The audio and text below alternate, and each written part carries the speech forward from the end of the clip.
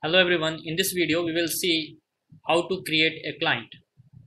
I'll go for the solution, right click, add new website, and I'll say ASP.NET empty website and I'll name it as my client. Say OK. Now I'll add new item, go for default page, default.aspx, and here I'll just go for a drop down list.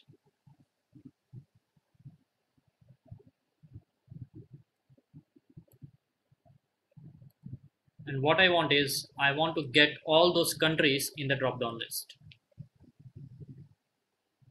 So what is it I need to do? I need to get the WSDL reference or the URL. I'll just say browse with Google Chrome. Click on this WSDL file link, copy this and go to the client, right click and say add service reference. So I'll click on this add service reference, paste it here and I'll say go. It should find that service, that is my service, and it should list all the methods which are available, and I'll name it as my service reference. Say OK. So I get the service added here. I'll build it.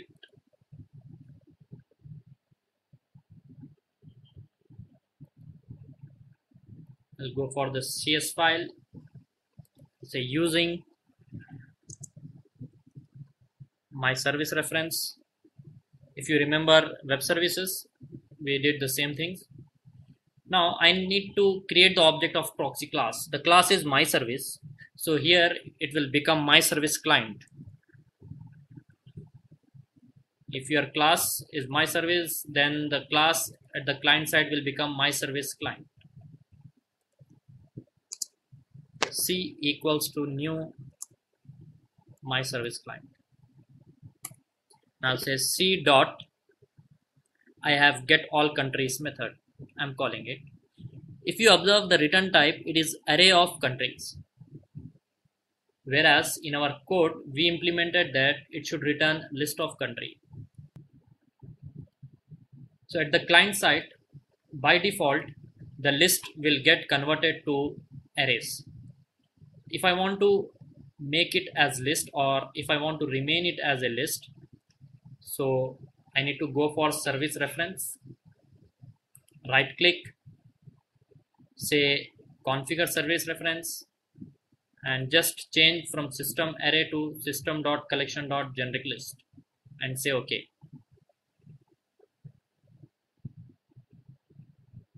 Yes to all. Now I'll comment out this and rebuild this.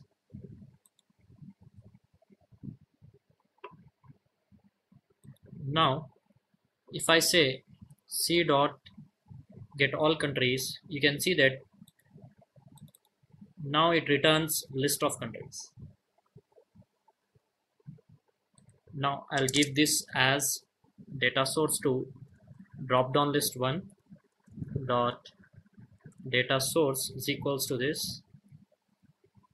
Then I'll say drop down list 1 dot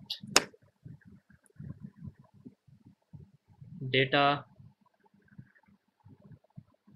value field equals to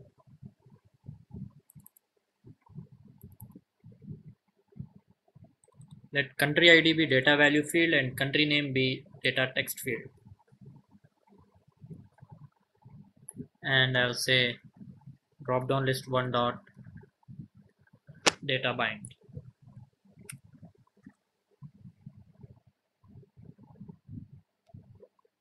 Now I'm going to execute this. So here I get the list of countries. So this is my client and this is where I have hosted the service and this is my service. So we have done all the three things. In our next video, we will see why do we need WCF services.